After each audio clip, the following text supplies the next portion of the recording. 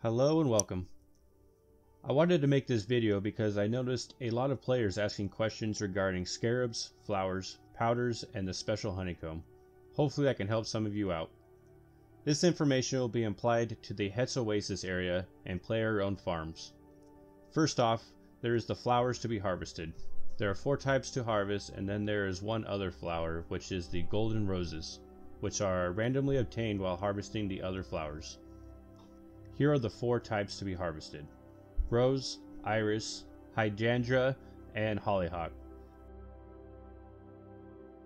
Here you can see where they are located at Oasis. With the flowers, they can be placed in the flower baskets near the bodies of water. Each type of flower will lure specific scarabs in the water, which can then be hunted by handling the crocodile and clicking on them. Here are the different types of scarabs with the corresponding flower that attracts them. When you hunt them, you will have gained that type of scarab shell. With these shells, you can click on them to grind them into their powder form. Each one of these different powders will provide their own special effect. Here you can see the powders with the effect they provide. Defense powder will boost your defense level by 2 when using the prayer's thick, rock, and steel skin.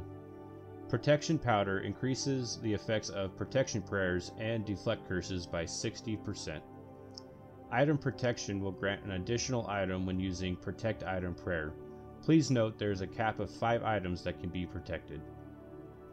Pulverizing powder grinds all bones in your inventory when using the ectofundus. Burial powders grant 250% prayer XP when burying bones. And finally, the penance powder, which restores prayer points equal to 2.5% of any damage received. Now for the special honeycomb. The flowers can be placed in the beehives at the player-owned farms, which provide the honeycomb related to the flower used. Roses will increase the breeding chance. Irises will increase chance of a joyful trait. Hydrangea will increase chance of an immune trait.